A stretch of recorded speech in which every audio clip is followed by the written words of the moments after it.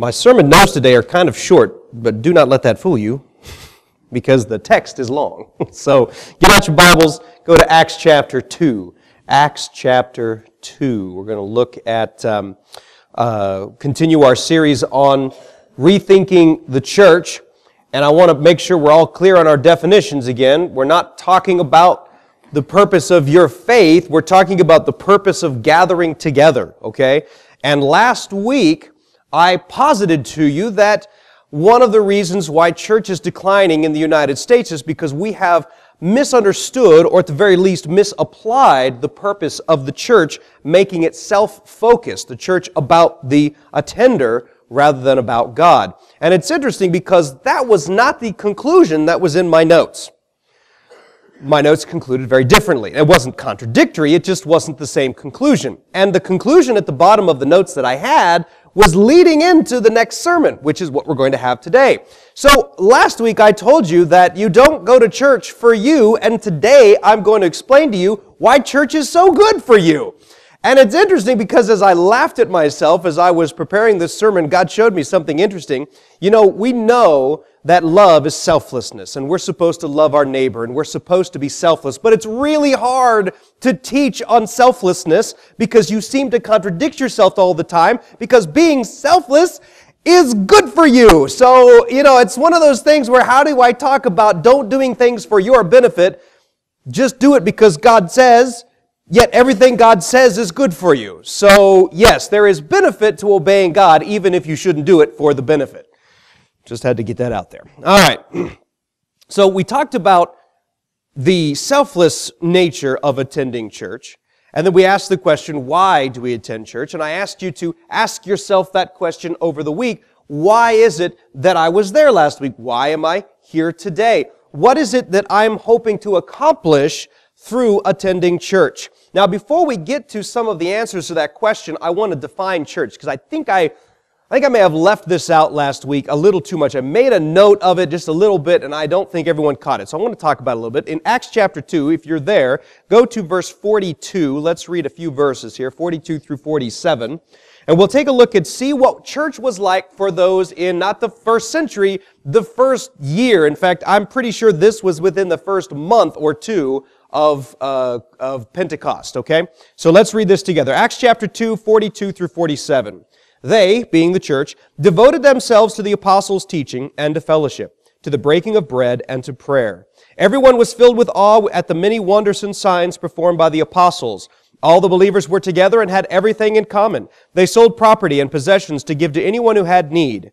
Every day they continued to meet together in the temple courts. They broke bread in their homes and ate together with glad and sincere hearts, praising God and enjoying the favor of all the people. And the Lord added to their numbers daily those who were being saved. So we've got a lot of things going on here in these church services. First of all, there's teaching, okay? They devoted themselves to the apostles' teaching. Then there's also fellowship, and that's mentioned in several places. The breaking of bread and to prayer, just so you guys know, breaking of bread, when we think of that, we think of the Lord's Supper. But they didn't celebrate the Lord's Supper the way we do today. The Lord's Supper to them was a meal in which you broke bread and remembered the cross of Christ. So it would be kind of like having communion in the middle of a fellowship dinner. Would sort of how that would go, okay? But you may also notice that it says they, well, we'll get to it here. Verse 44, all the believers were together, okay? So a lot of fellowship. They had everything in common. Verse 46, every day they continued to meet together. They broke bread in their homes. That's sharing meals with one another, and ate together with glad and sincere hearts. So there was teaching, there was a lot of fellowship, there was worship in the breaking of bread. It also talks about, where was that? I really should have laid this out a little better because it kind of skips around. Every day they continue to meet together in the temple courts. That was a worship service where they would get together. And then verse 47, praising God and enjoying the favor of all the people. So there's worship going on, there's teaching going on, there's fellowship going on, there's even benevolence where they would sell property and give to those who have need. So it didn't look like today's modern church. And that's not an accusation against today's modern church, okay? I'm not saying that we're doing church wrong because it wasn't like that in the first century. That was a very specific set of circumstances that allowed them to do that, okay? But what I do want to point out is that church was not just a one-day thing. You know, the word church means a gathering, okay? That's why we call you a congregation, because you congregate together. And so any time they would get together and be blessed through fellowship or teaching or learning or study or benevolence or service or whatever it is, that was church. And so when we talk about the purposes of church, the benefits of church today, I want you to understand that I'm not just talking about this. Okay? This is important. But church carries with you outside that door because the church is you. You are the church. And so as you get together outside those doors, church happens. I had the benefit of inviting another family over from the church, and they came over and we had s'mores. Barely. I have never had more trouble having a fire than I did yesterday. And the wood was dry, but it would not burn. Anyway, so we would stick our marshmallows like in between the logs to get them to burn. Anyway, we had fun. And you know, we spent time talking about all sorts of things. But we spent some time talking about God and talking about faith and talking about the Bible. And we were able to encourage one another. And I remember the wife, as they were leaving, she said, "We'll see you at church on Sunday." And I said, "Did you miss it? We just had church." I mean, come on Sunday, but that was church. We just did it. Because church isn't about getting together on Sunday mornings once a week. That's just for convenience. So we have a time regularly meeting. They met together daily in the temple courts and in each other's homes. Now, does that mean you have to give up your job and spend all time together? No.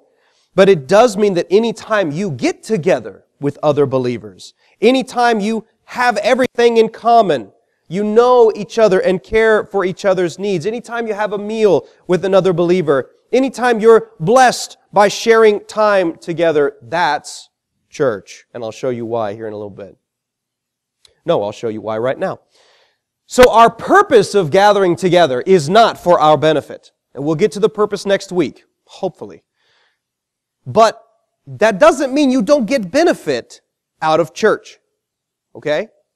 Anytime you fellowship with other believers, there should be a benefit that you garner from that. Sometimes in a corporate setting like this, sometimes in a private setting one-on-one, sometimes in a family setting. It doesn't matter. So what I want to do is, if you want to follow along, you're welcome to try. But for time's sake, we've got 12 verses today, and they're all over the New Testament. So I recommend you write down the references or download the sermon notes on Tuesday when they go up. But I need to go through the verses fairly quickly. And we're going to talk about 4 different benefits that you can get from church. And the first one is protection. Protection. Acts chapter 20, verses 28 through 31.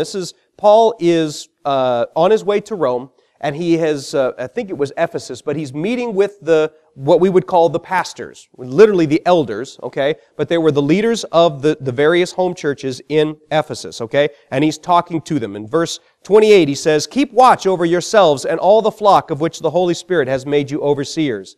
By the way, it says that after that, "Be shepherds." That's why I call them pastors, because that's where that word comes from. "Be shepherds of the church of God, which he bought with his own blood. I know that after I leave, savage wolves will come in among you and will not spare the flock. Even from your own number, men will arise and distort the truth in order to draw away disciples after them. So be on your guard. Remember that for 3 years I never stopped warning each of you night and day with tears." One of the benefits you get out of fellowshipping with other believers is protection, especially if it's a church, an official, what we would call a church, like Christian Fellowship Church. You have elders, you have a pastor, you have shepherds amongst the congregation. And they are there to offer you many things, but one of them is protection. Protection from what? Well, according to Paul, in this particular case, he's offering protection against heresy, against people leading you astray. And I think one of the problems in our society today is that no one treated the shepherds like shepherds. They treated them like hired hands. And so the shepherds were unable to lead the congregation, and the congregation wandered off into error. Ended up leaving the church. I was chatting with an individual just a couple days ago, and I won't tell you which congregation she went to, but she was complaining how liberal her denomination had become.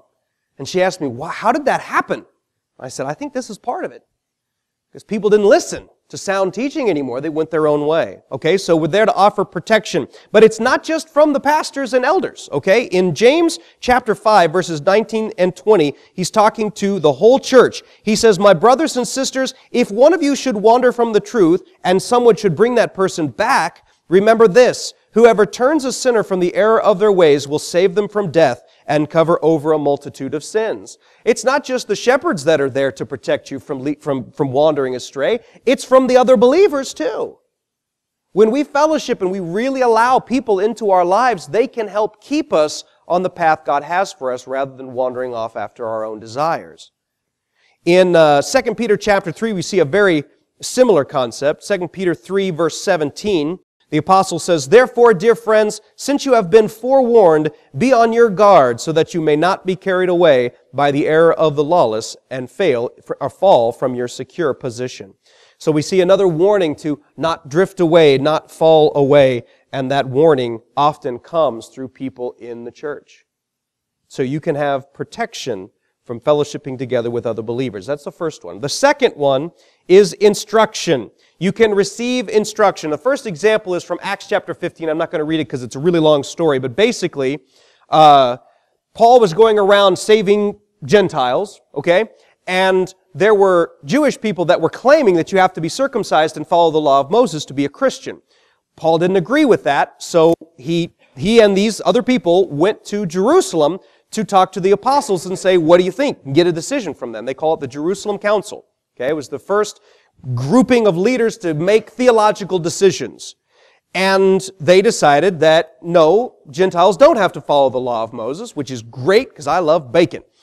And that's the first example of teaching coming down from those in authority. And when you're a part of a fellowship, when I love the fact that we're Christian Fellowship Church, when you're part of a fellowship, you have an authority structure to help you understand the truth. Another good example, 2 Timothy chapter 2, verses 24 through 25. And this is Paul talking to Timothy, who was some would call him an apostle. He was an authority over several churches. "And the Lord's servant must not be quarrelsome, but must be kind to everyone, able to teach, not resentful. Opponents must be gently instructed in the hope that God will grant them repentance, leading them to a knowledge of the truth, and that they will come to their senses and escape from the trap of the devil who has taken them captive to do his will." So what's one of the purposes of authorities placed over a fellowship of believers? It's to not be quarrelsome. And I've met some quarrelsome preachers before. I'm sure everybody has, okay? But to not be quarrelsome, but rather be able to teach and gently instruct. So you can receive instruction from being part of a fellowship. But guess what? It doesn't just come from this, okay? In 1 Thessalonians 5, verses 12 through 15, let me show you something. I loved this when I was preparing this message. 1 Thessalonians 5, starting in verse 12.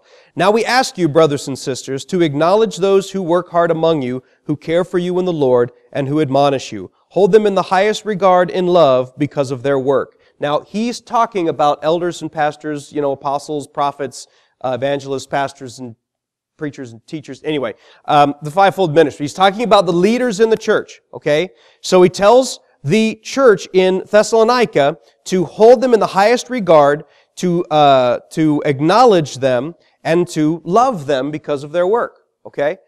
But then he continues to talk to the people, the average church member, not leaders, and he says, "Live in peace with each other." And then in verse 14 he says, "And we urge you, brothers and sisters, warn those who are idle and disruptive, encourage the disheartened, help the weak, be patient with everyone, make sure nobody pays back wrong for wrong, but always strive to do what is good for each other and everyone else." You see, instruction doesn't just come from the top.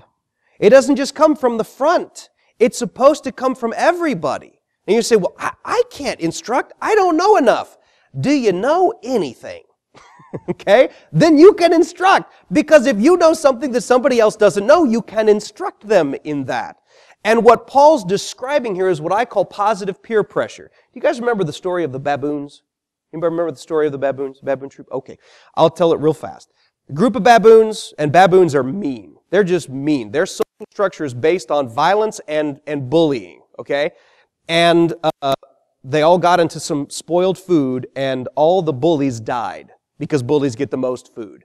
So all that was left were nice baboons. And this troop developed a new social structure that the scientists had never seen before, where they actually developed a hierarchy based on who was nice. And the nicest baboon got the best treatment by everybody else. And I love that story because it's such a perfect illustration of how a church should work. Because when new baboons would come into the troop, well, they're used to the meanest one gets to the top. So he'd start beating up baboons to try to work his way up the ladder. And all the baboons would gang up on him and beat him until he realized, okay, I guess you have to be nice. And new baboons would develop this nice attitude rather than the mean one. That's how church should work. We should have a culture based not on authority, based not on force, based not on cruelty or bullying. We should have a culture based on loving and kindness and generosity, because whoever wants to be first has to be and the servant of all. Yeah. I was having a conversation I'm doing a Bible study with a young couple, and we were sitting down and we got to that verse, and I said, what do you think that means? And he said, I have no idea. And I said, let me tell you a little bit about my story and how I had to learn how to be a servant before I could be a leader. And that attitude, that positive peer pressure works where we're in this big group and people learn through example not to, what does it say here? Urge your brothers to warn those who are idle and disruptive. So people who are, that basically means busybodies, people who don't have enough to do and they go around place to place talking negative about everything, okay? He's warned those people. Well, in a positive peer pressure environment, you don't have to. Because the negative people go to the other people, and the other people are like, I don't want to hear that. It's none of my business. Frankly, it's none of your business. Please don't talk to me about that stuff again. Oh, I guess things work differently in this baboon troop. I just call y'all baboons. That was unintentional. Okay, so positive peer pressure. So you've got protection from heresy, and there's other protections we didn't get to because I had to cut some scriptures out, but there's protection. You can get instruction. You can also get edification. Edification is a fancy word for strength, okay, to be made stronger. And a part of this I got from 1 Corinthians chapter 3, verse 6. If you're familiar with the context, Paul is talking to the church at Corinth, and they've got division in them. Some say, I follow Apollos, I follow Paul, I follow Peter, I follow Christ. And everyone's arguing about, who the better teacher is. And Paul's trying to prove to them that there's one God, worship Him. And he says, I planted the seed, Apollos watered it, but God has been making it grow. And Paul's point is that growth, or we could say strength, comes from God. And that's the truth. But notice the first part that we never pay attention to. Paul still had to plant the seed. Apollos still had to water the seed. Now, can God make you strong without anyone planting seed and anyone watering seed? Yes, because God can do anything. Will He? Especially if there are people trying to plant seeds and you're saying, I don't want that. People trying to water the seed, I don't want that. God's not going to make you strong if you're resisting His normal pattern. What did you say, Steve, earlier? Why didn't you save me, Lord, the man who drowns? Why didn't you save me? I sent you 2 boats and a helicopter. You guys know that joke? That's the idea. God says, I'm sending you people. I'm sending you people to plant seeds in your heart, to water those seeds. I will make you strong. But if you don't have a fellowship, if you don't have people with you to help that process, then you will end up weak, or at least not as strong as you could be. In Ephesians 4, I'm going to prove that to you, because that was a little weak argument, and I'm kind of taking things not out of context, but I'm making an inference. But I want to show you in Ephesians chapter 4, verses 11 through 13, to maybe make this a little more solid, to edify my argument. In Ephesians chapter 4, verse 11, Paul says, So Christ Himself gave the apostles, the prophets, the evangelists, the pastors, and the teachers to equip people for the works of service, so that the body of Christ may be built up, that's edify, until we all reach the unity in the faith and in the knowledge of the Son of God, and become mature, attaining to the whole measure of the fullness of Christ. Did you know that the leaders that God gives you are a gift to make you strong? We think, as Americans, we don't like leadership. We don't like anybody telling us what to do, because we do it on our own. But Paul calls the fivefold ministry gifts. They're gifts to you to do what? To equip you and to edify you, or built up in this case, to reach unity in the faith, knowledge of the Son of God, and become mature and attain the whole fullness of Christ. Well, where is the fivefold ministry? It's in fellowship. Now, I've got some different opinions on the fivefold ministry than a lot of people who use that term. But I will say this, that the fivefold ministry exists, if nothing else, in the leaders that God appoints in a church. And I'll tell you, I'm not going to name names, I don't want to embarrass anybody, but I know that God has fivefold gifts in the elders in this church, not including myself. I've got some of them too. But I'm really glad we have the elders we do, because they carry some of those fivefold gifts into this congregation. But there is a concept, and I've read the book and I agree with the concept and principle, that every believer has those to some degree. Okay? And it's if we fellowship with one another, we can become strong. We can become mature. We can become equipped. And without that, we are weak. 1 Peter chapter 4, verse 10, each of you should use whatever gift you have received to serve others as faithful stewards of God's grace in its various forms. If you don't have fellowship with other believers regularly, and I'm not just talking about Sunday morning, I mean regularly. This is a small town. We should have no excuse for never seeing our fellow church members, because you're just going to run into each other, okay? I can't go get my mail without having 3 conversations, because that's just how it is in a small town. And we need to fellowship with one another, because when we have church on the sidewalk outside the post office, we have an opportunity to use our gifts to build one another up, to strengthen one another. So we have protection, we have instruction, we have edification, and the last one is communion. Now, I'm not talking about communion, the Lord's Supper. I'm talking about community type of communion, where we commune one with another. This comes from the concept in Acts 2:42, where we read at the very beginning, where they met every day in the temple courts, they broke bread in their homes, they ate together with glad and sincere hearts, praising God and enjoying the favor of all the people. That's communion, or we could call it fellowship if we want to.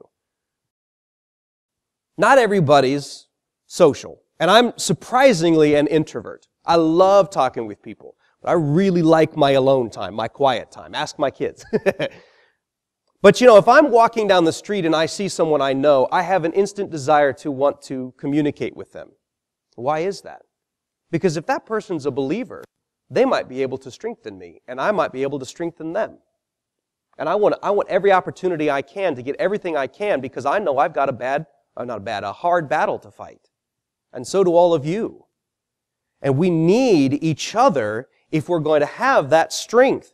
And it comes through community, through communion. Let me show you a couple things. In Romans chapter 1, verse 10, Paul is introducing himself to the Romans, and he says, in my prayers at all times, and I pray that I now at last, by God's will, the way may be opened for me to come to you. I long to see you so that I may impart to you some spiritual gift to make you strong. That is, that you and I may be mutually encouraged by each other's faith. What was one of Paul's reasons for going to Rome? So they could strengthen each other with their faith. You ever needed somebody else's faith? Where you're struggling and you needed someone to come alongside you and say, it's going to be okay. It's going to work out. We can do this because we have Christ. And man, it just warms your heart. It builds you up in the Lord. And it's great. That's communion. That's the community. That's fellowship. That's church. In 1 Corinthians chapter 12, verse 25, Paul says this, so that there should be no division in the body, but that its parts should have equal concern for each other. If one part suffers, every part suffers with it. If one part is honored, every part rejoices with it. That's fellowship, where we get together and we rejoice with each other when we rejoice. I had some friends that bought a car, this was last year, but they bought a car and they said, hey, are you guys home? And I was on the computer having my alone time, I said, yes. They said, we just bought a car, we want to show it to you. And my instinct said, can I see it tomorrow? Because I'm really tired. But you know what God told me? Celebrate with those who celebrate. Rejoice with those who are rejoicing. And they're rejoicing right now. Let them come over. And they came over and took us for a ride in the car. And, I don't know anything about cars. They were like, what do you think? It looks pretty. It goes forward. I don't really know. But I rejoiced with them. We had a good time. We fellowshiped together and we encouraged one another. We praised God for the blessing because they needed a new car. And that is church. Driving around Hoxie. You celebrate with those who celebrate, but you also mourn with those who mourn. When someone loses a loved one or they're going through a crisis or something is wrong and you go beside them. And this was really hard for me to learn because I'm a teacher by nature. But you go beside them, you put your arm around them, and you just stay. Don't say anything. You don't have any advice, no solutions. You're just there. And that doesn't come naturally to me because when I'm upset, it's like, everyone just stay away. But that mourning with people who mourn, that's church. That's fellowship. And we need to do that Sunday morning. We need to be there for each other Sunday morning. But we need to be there for each other Monday, Tuesday, Wednesday, Thursday, Friday. Take Saturday off. No, I'm kidding. Saturday too. We need to be there for each other all the time because it is through that fellowship that we receive protection, instruction, strengthening and edification, and communion. I want to read to you one more verse. Hebrews chapter 10, verse 25. We always talk about this when we're talking about church attendance. And, honestly, I'm not sure we're using it exactly right, but I'm going to read it to you here. He says, not giving up meeting together as some are in the habit of doing. And we talk about that church attendance. We should be going together. We should be meeting together. We shouldn't stop meeting together. But guess what he's talking about? We talk about Sunday morning. He's talking about being together. You don't have to do it on Sunday morning. Now, there are benefits to that, which we'll talk about next week. And we should meet together. But this is just meeting together. We should not give up meeting together as some are in the habit of doing. And we always put a period there and we forget the rest of the verse. Guess how it ends? But encouraging one another, and all the more as you see the day approaching. Why do we meet together? To encourage one another. Now here's a thought. I love that. Encourage one another all the more as the day approaches. Why is that? Well, because every day we've got new encouragement, right? And we should always be getting better in Christ and encouraging people. But here's the thought. Why do we need to encourage each other more and more as the day approaches? Because things get worse the closer we get to Christ's return. And we're going to need that encouragement more. And guys, just within the last couple of weeks, I have been face to face and nose to nose with the lies of the devil and the deception that our world is in that I had never seen before, in ways I had never seen before. And it nearly broke my heart. It almost broke my spirit. It was too close to my heart. And I cried out to Jesus and He said, Micah, it's not going to get any better. Don't pray for it to get better because it's not. I told you it's not. It's going to get worse. So encourage one another. Don't give up meeting together. Don't think, I can coast. I'll be okay. I'll be okay. I'll be okay. And then suddenly you're not okay. It's kind of like Gary said, when he was talking about his brother. You don't realize how bad you feel till you feel good. And you're like, man, I was feeling really bad. We find ourselves down in the pits and we don't even know it because the decline has been so gradual. But folks, I'm telling you, the church in America is in serious trouble. I heard wasn't a prophecy, it was what do you call that? Prediction. I heard a prediction from a guy named Hugh Halter, and I'll show you his book next week, but he said in 20 years, the church that exists today, like the churches that exist today, won't be there. 20 years. He said church is going to look completely different in 20 years. Even if we go step it up, man, we got to do something different. We got to fix church decline. We got to fix this stuff. He said it doesn't matter. Because the people who care aren't going to be here anymore.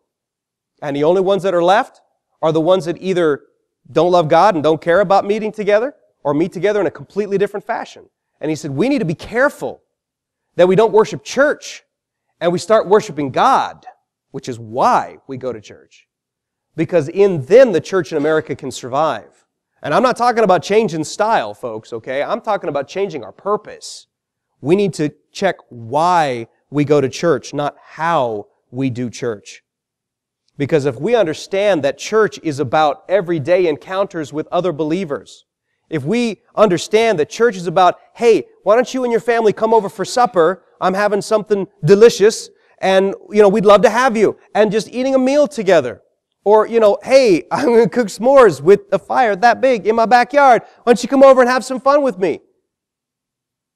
And then when they're there, turn the conversation to Jesus. It's not hard with other believers. Why don't we do that? Why don't we do that? Is it so hard to get together with each other? We need each other more than we know. And church, real church, happens when we take it that seriously. And we understand that we need to make the most of every opportunity because the days are evil. So let's be wise. Let's be intentional. Let's do church every day, everywhere we are. Next week, we're going to talk about the correct purpose of church, which I already let slip. It's worshiping God like you didn't know that. And we're going to rethink church from this perspective. I'm not talking about changing how we meet together on Sunday. I'm talking about changing how we think about it, our purposes behind it.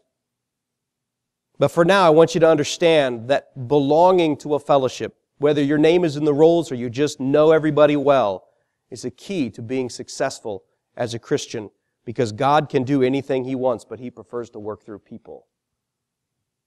All right, let's close with a word of prayer.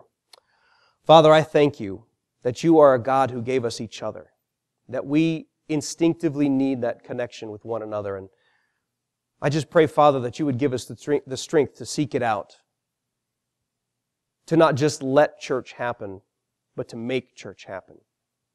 That as we fellowship with Your sons and daughters, our brothers and sisters, that we might receive the protection and instruction and strengthening and communion that we need.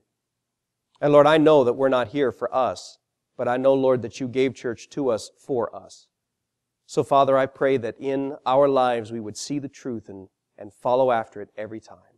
In Jesus' name we pray. Amen.